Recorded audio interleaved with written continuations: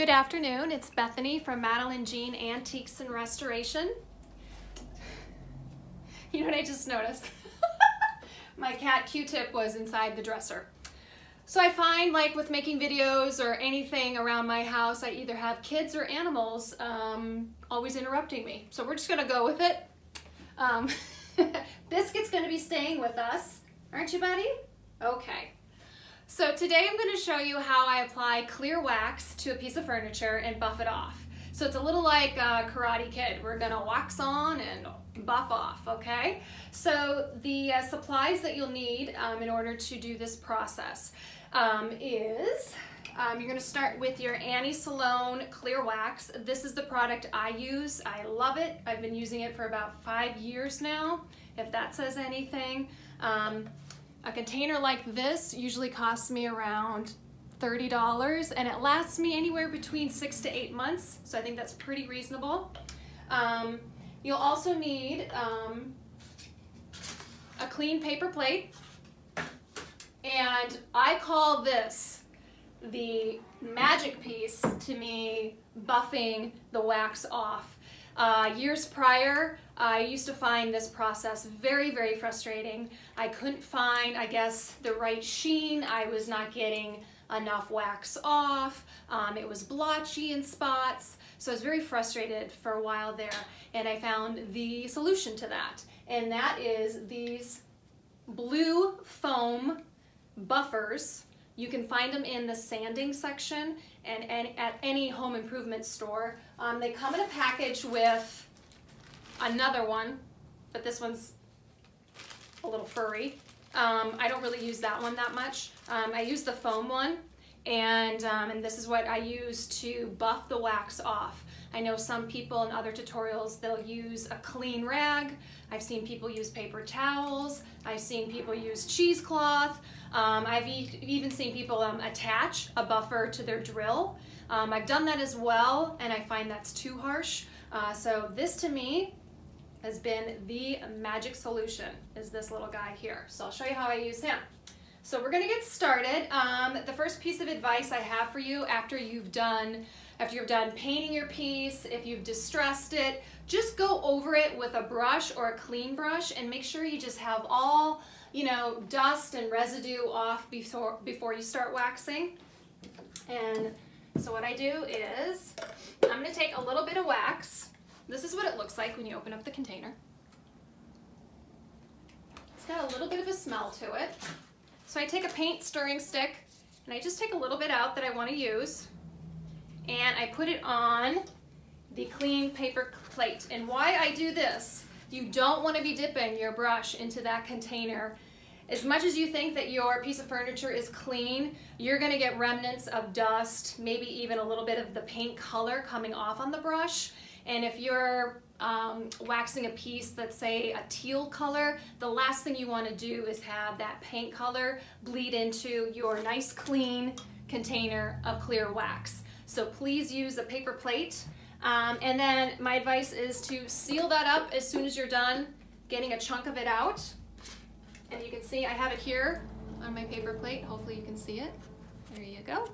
And so I take my waxing brush. This is a round brush. The diameter, I believe, is 1.5 inches. I like to use anywhere between 1.5 inches or a 2-inch diameter brush when I wax.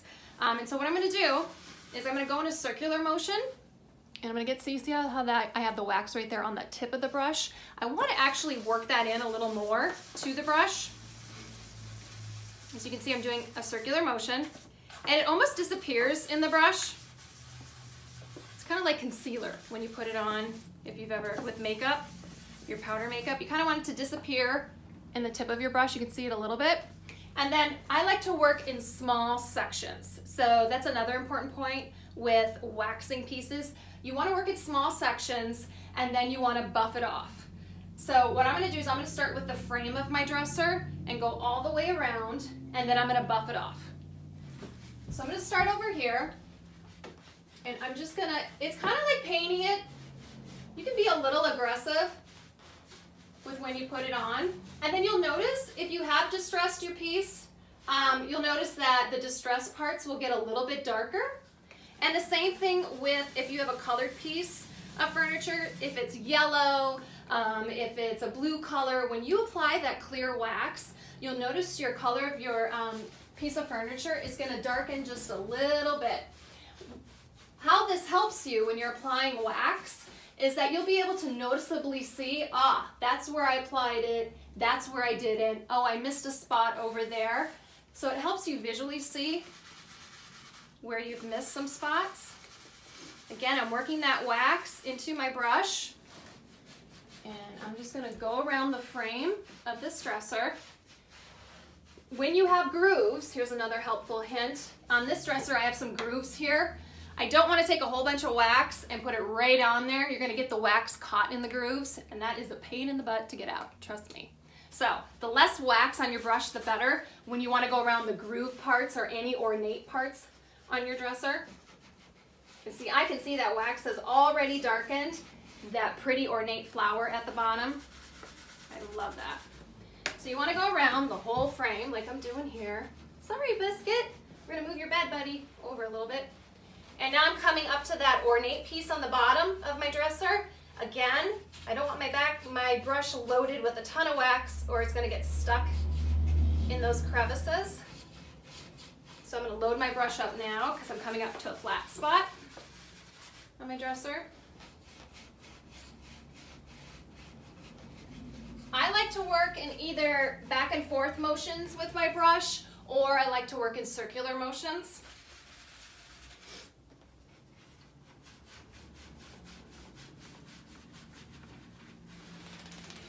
Go. And what I got left on this section is just this middle part.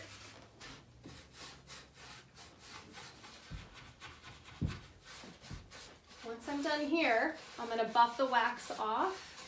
Again, you want to work in small sections when you're waxing and buffing.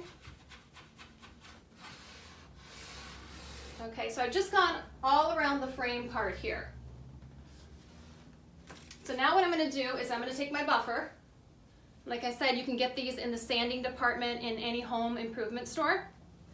And I put it around my 4 fingers.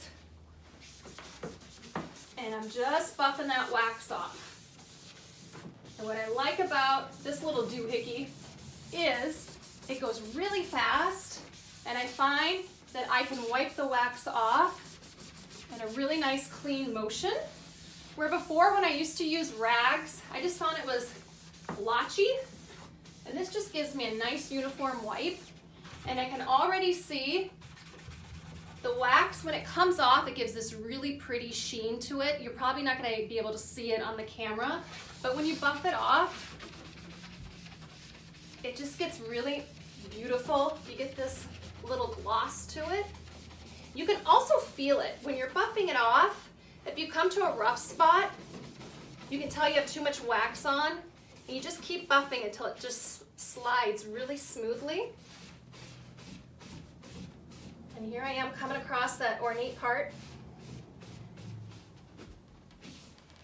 Now, how many coats of wax do you apply? When I go across like my frame part of my dresser, I usually only apply 1 coat. But when I'm applying wax to the top of a dresser that's been painted, or the sides, I usually hit it with the wax 2 times. That way I know I'm getting ample coverage over it, and if I've missed any spots, I know they're clearly getting covered on that 2nd coat. So what types of furniture do you apply wax to? That's another question I get a lot. I apply it to coffee tables, dressers, frames around mirrors. The only thing that I don't apply wax to, when I sand a piece, and I stain it on top where there's natural wood, I always apply a polyurethane. I probably wouldn't apply it to a dining room tabletop. That's just me. Any piece that gets a lot of wear and tear, I usually will do a polyurethane instead of the clear wax.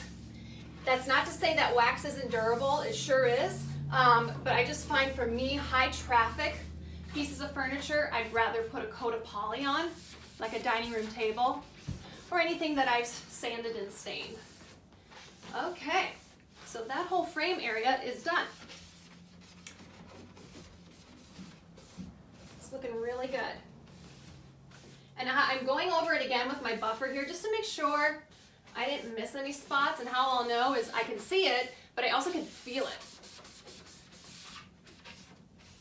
I'm telling you, this little guy here, if you wax furniture, you need to get one of these. This has just been the saving grace for me. Just makes me work a lot faster, more efficiently, and I feel like my wax gets smoothed out a lot better than before. So I hope you enjoyed this segment of me showing how I apply clear wax and I buff it off.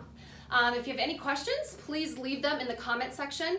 If you haven't subscribed to my channel, please do, and I appreciate you watching. Thank you.